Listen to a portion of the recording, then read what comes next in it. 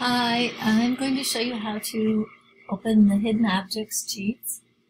And what you would start off with is to go open up the cheat panel. So press Shift, Control, and C. And it'll open it up here.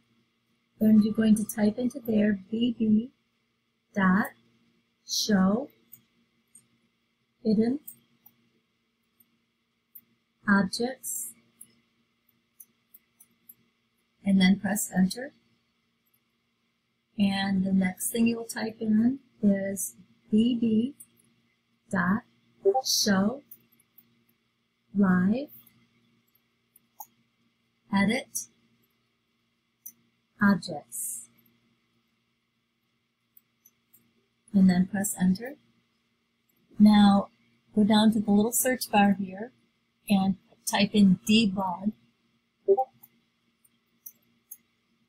And then you can either hit the little magnifying glass or click one of the words debug there. And it will open up objects here. There are tons of them. Some are things that were there in the regular hidden objects, which is that first item, which is like these bottles here, they're in that. And for instance, all of these plants, those would be in the additional hidden objects that were added with the recent cheat. So, these items, almost all of these, except the ones at the bottom there, are free. And some of them, you have to be careful. Mine, it actually will function if you place it right in the place. Some of these, they'll walk right through. Some they can interact with, some they can't. You'll have to do some experimenting and see what will work correctly in your build, and you can have a lot of fun with it.